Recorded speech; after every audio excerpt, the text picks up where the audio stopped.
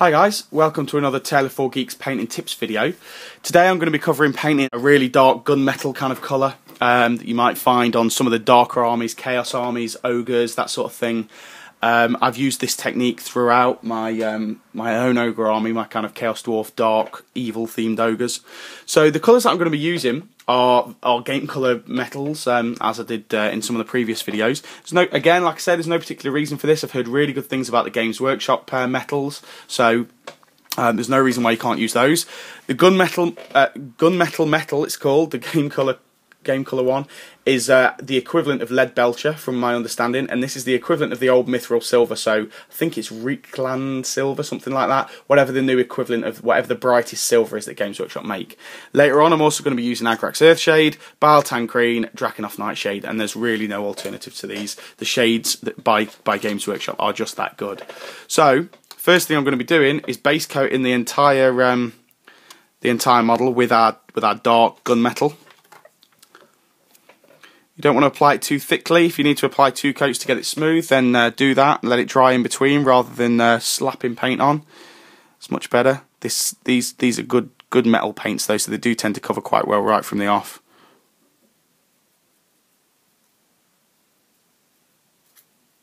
I'm going to let that dry. There we go, so that's our base coat down. So we're just going to move on to the washes. So first thing I'm going to do is wash it with Agrax Earthshade. Now I'm actually going to use this one straight out the pot this time because we want that dark, dirty look. So no need to be neat, slap it straight on.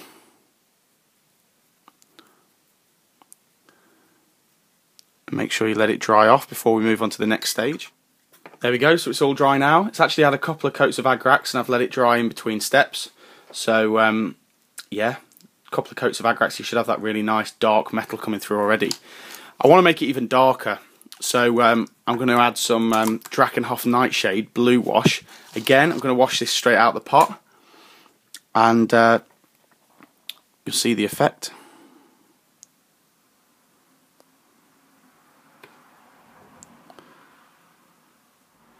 Okay, so the Drakenhof Nightshade's dry now, and you can see how dark this metal's really going now. It looks fantastic already. Loads of nice shade in all the recesses. The final step with the washes is I'm actually going to add some Baltan Green.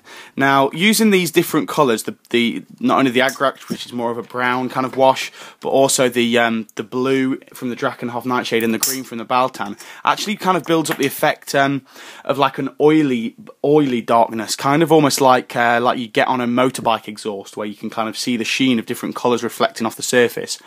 Not only that, but different colours also work together to kind of build up a contrast in the model, and that's really what we're going for. So I'm going to do some much more targeted washes with the green. And again, you know, like a lot of the videos, you could probably I'm exaggerating it for the purposes of the video because sometimes the colours don't come across too well on the video, but you could quite easily glaze this on a little bit more.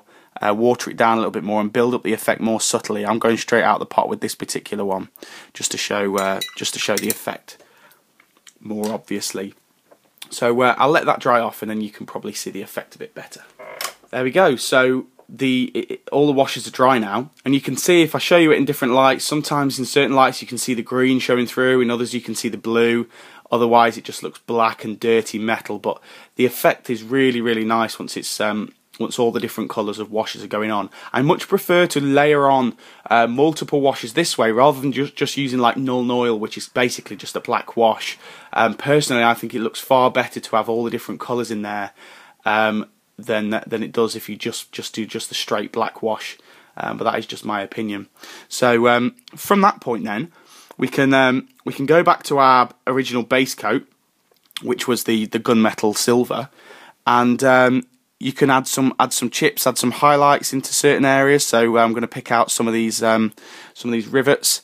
I'm going to pick out a few of the panels,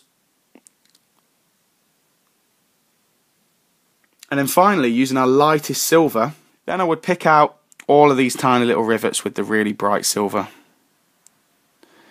Some sharp edges. If you want to put some chips into some of the flat panels, you can do that with the brightest colour. Scratches, that sort of thing. But yeah, that's pretty much finished. Hopefully that's useful. If I compare that to the gold shield that we did in a previous video, you can sort of see the difference. One looks really dirty. The other one's quite clean and quite bright. So yeah, really nice contrasting colours you can use on your armies. Okay, thanks very much for watching. If you want to catch me on Twitter, it's John_Kurt_T4G. You can email us taylor4geeks@gmail.com, or you can catch us on our website taylor4geeks.co.uk. Thanks very much for watching.